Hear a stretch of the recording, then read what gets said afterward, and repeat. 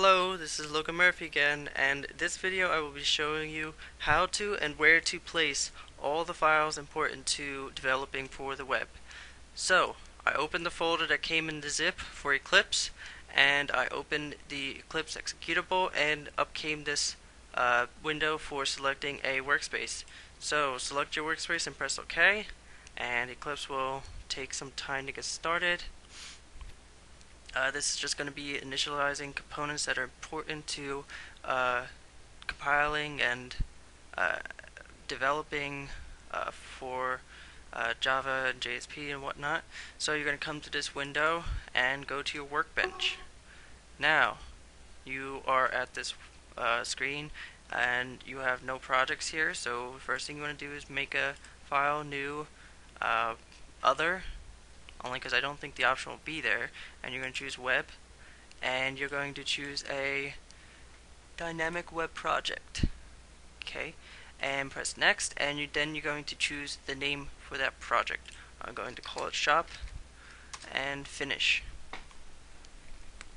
So we have our project now, and we just gotta wait for Eclipse to finish creating it. You open it up and there is no web content in it, so you're going to start putting web content in it, and we're going to go piece by piece. So we dealt with Eclipse. Next, this is the MySQL connector that we got, the connector J. Just locate that, and the folder is going to be a lot more complicated than this one. I just have this all by itself. So you're looking for the .jar file. You open webinf, and here's your lib folder. You want to take this and copy it and place it right into your lib folder and copy it, and wait until it shows up. So it's here now. Okay, so we're done with that. Next is Apache. We need to locate where we put Apache. The folder that Apache was in, I renamed it.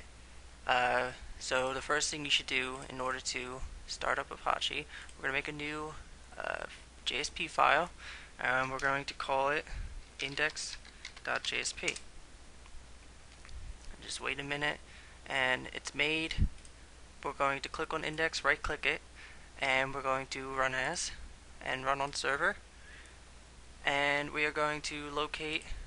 So we're going to open the Apache folder, choose Tomcat 7, and then go next, and then we're going to locate the Apache software, which is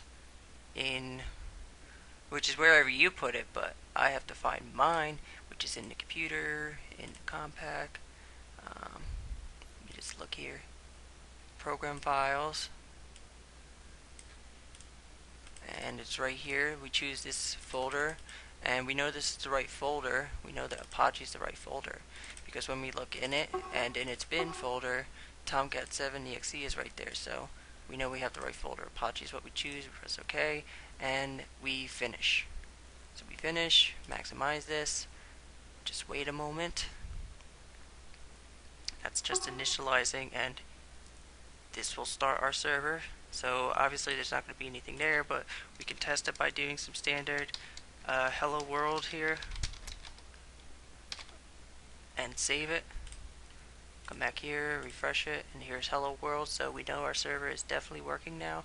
So that's out of the way. Next, jQuery. So when you open the zip folder, you're going to have a JS and a CSS folder. What you're going to do is take these folders, put it in your web content. So web content is where you put anything that you want to be on the web. Pretty straightforward. And take your JS and put it in your web content folder, copy it, and make sure everything came over. You should say the theme that you got, images and jQuery custom CSS, jQuery JS. Everything from your jQuery UI is here. So that's how you place your files, and everything will be set up now for when you do anything in the future. This is Logan Murphy, and I will see you next time.